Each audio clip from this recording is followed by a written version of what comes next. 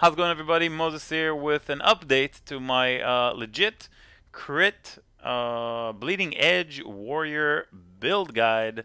Essentially, they changed the way and fixed a bunch of stuff in the recent patch. 1.0.5 just came out.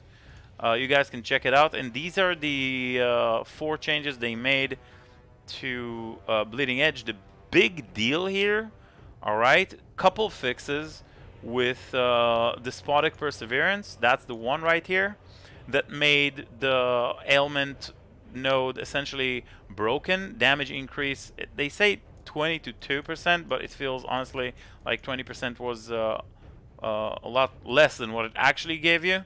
The damage per element stack. Either way, this node is now fixed. The bigger deal that kind of like actually changes a little bit the rules of the game are the unstoppable momentum, the increased damage reduction, whatever, but the fact that they added a cooldown of 10 seconds to that skill's modifier essentially means that they don't want us to use this skill. This is the one that made the axe to continue spinning after being thrown for additional 4 seconds and allow you to stack a bunch of axes on top of each other. So you'd have like a bunch of spinning axes, kind of like the Diablo 2 Hammerdine, which is why I love the skill so much. So now it's gone, and it has a 10-second cooldown, and you're not going to eliminate that cooldown or make it worth, I don't think, without a massive cooldown reduction investment, which is I guess possible, but I haven't tested, so I kind of like got rid of it altogether. I wanted to see how the skill actually works. So in effect, the skill got buffed because this skill over here would convert all your damage to Ren damage right here, except for the damage that you have on jewelry, poison, fire, and lightning.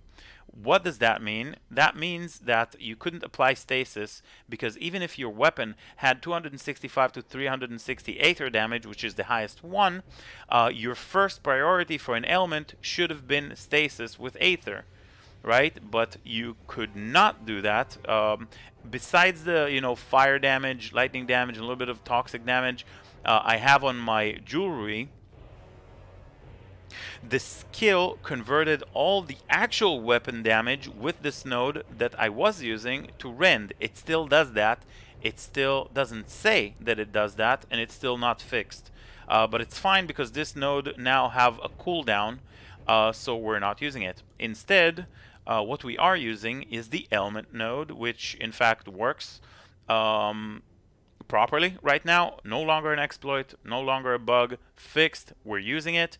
Also increased area of effect, ailment chance score, which kind of like increases the chance. I don't know, you can mess around with that, or weapon damage. This one's for slightly higher damage. We can try this one out, but yeah, I've been testing. And then rage cost, kind of cool, with crit damage over here. So this is the combination of modifiers I have for the bleeding edge. It works. It does not spin for 5 seconds anymore, and you got to continuously use the skill in order to it doesn't last anymore. It doesn't last any 5 seconds anymore.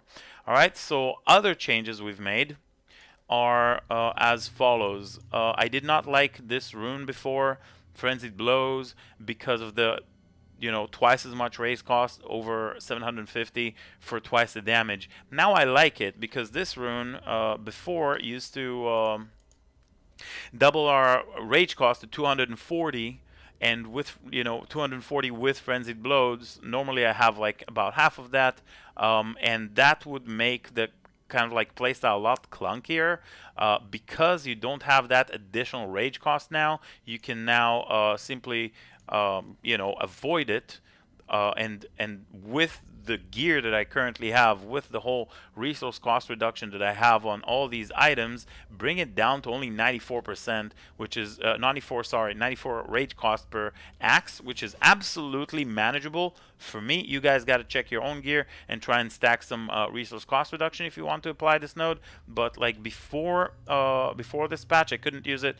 it didn't feel good doubling your rage, and you would run out, and in like longer fights it would be a little bit of a mess and a problem, and I personally didn't like it. But now I'm using it, no problem at all.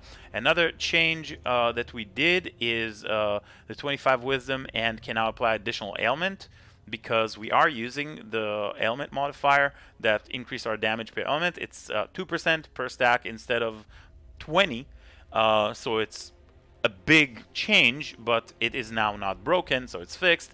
And you know, 4% per element stack is nice. We can stack several. I'm not entirely sure what's the maximum, but we do have another change that we can do now, which is apply stasis, because the damage is not converted to rend. The damage is you know, listed on the skill, as you can see right here. We got aether, lightning, poison on our weapon, and some rend, because this is a physical damage, of course. But the highest one is aether, which means, and lightning, which means our ailments will be of shock and of stasis. We can have 2 because of this node right here.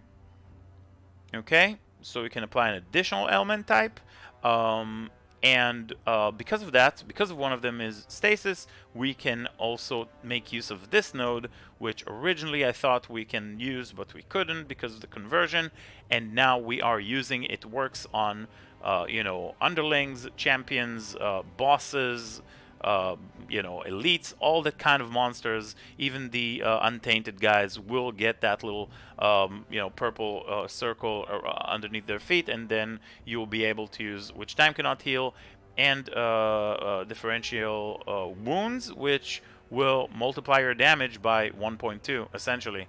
This is 100%, and this is 20% more, with a delay of 1.5 seconds. So you'll hit a monster, and if that monster is stasis, then you will have essentially more than double the damage. And as you see, these monsters right now are stasis. You see the little purple circle under their feet, and that means we're hitting, and then we're hitting another time if they have the stasis on. So this, in effect, is an actual buff to our character, and yeah. So that's another thing. Now I just got into 187 to test the you know, to test the thing, you know, for the first time. Dropping casual legendary catalyst feels good, man. And other stuff. So yeah, this is just 187. Gotten into it for the first time to test out the changes, and for the sake of the testing, I'm also increasing the you know, showing the damage numbers. Now, one thing which is kind of like a nerf, but not really, is the fact that now we have like, we no longer have an axe that's spinning 24/7 that provides us with like sustainability and leech. All right, so I mean, it's a problem in terms of like survivability. If we're getting stunned, we are then vulnerable to hits, and we can die, and we will die more frequently, because before we could use the skill, we had a 5-second duration, and that would exceed the duration of the stun. This guy, by the way, has 113 million HP, and he's tough. So yeah, these guys, 187, I mean, it was never really easy for us. Oh, and another thing is that before this run, I actually slammed one of my rings with... ouch. I slammed actually one of my rings with... transfer time reduction, and I was kind of like trying to see if with the change to the cost reduction, to the actual cost of the skill, I'm going to be able to remove all my transfer time reduction into crit gems. So I just put a bunch of crit gems over here, and yeah, the answer is no. As you can see, we still need the transfer time reduction. We are getting kind of like bottlenecked here, which means I'm probably just going to get out of here because I cannot really use my skill and change the gems. So yeah, this is basically it.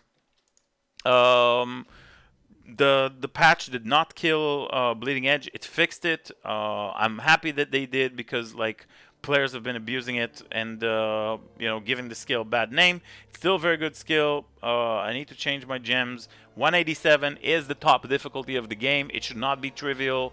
in my opinion, that's perfectly fine. If you've been abusing the build, then you know you can try and use something else now.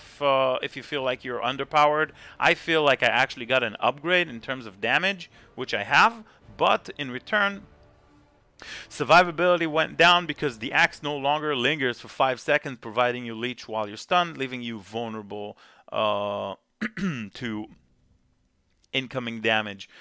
So yeah, this is the video. That's like my impressions. Other things happened there, and another kind of like big thing right now, the productivity is bug. They giving you, you know, roughly 10 times more than what it used to. Yesterday, I would, you know, finish a run with productivity bonuses of roughly 3,000 productivity per run, and now I finished a couple runs and it literally gave me 30,000 productivity in one turn. I'm sure it's not intended, and I'm sure a fix will come. But yeah, I mean, this is it. Hope you guys enjoyed the video. Thank you very much for watching. Make sure to subscribe to the YouTube channel. Continued updates and Wilson videos and more builds are coming. Drop by to the Twitch. We're streaming every day, all day, basically. 120 hours on this character since release. It's been a freaking blast, and I can't wait to see what Wilson Studios have in store for us. Thanks for watching, and I'll see you guys in the next one.